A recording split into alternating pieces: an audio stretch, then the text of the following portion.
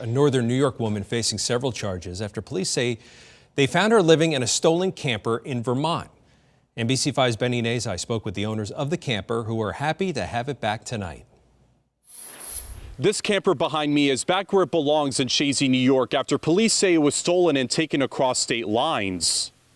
You get a sense of security taken away from you because, you know, your property, somebody came on your property and took a trailer. Yvonne Inman has owned this nearly $50,000 camper for the last 2 years and says she never expected something like this to happen. When Inman and her family returned from vacation to their site on LaPointe Road in Shazy, the camper was gone. We didn't find out till we physically came to the property on the 22nd and saw ourselves that it was missing.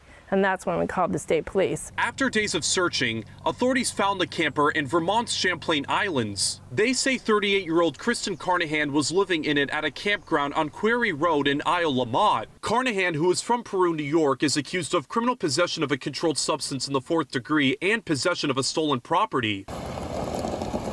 The family was able to get their camper back on Friday, but not in the best shape. I'm just amazed that people would do that, but obviously people do. They feel they can take somebody's property and turn it into theirs and trash it, and that's exactly what happened to this. It's a mess in there. Neighbors in Shazy are concerned that something like this could happen. It was frightening to think that someone had that type of knowledge about this area, and I felt so bad for Yvonne. And despite this incident, Inman says she still feels safe at her campsite, but will take extra security measures going forward. You have to realize in reality, you have to take the extra step to secure the area that you're in and your property.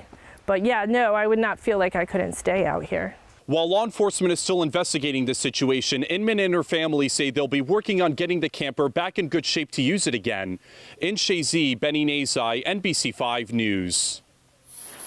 Kristen Carnahan pled not guilty today to all the charges she's now facing. She also waived extradition back to New York.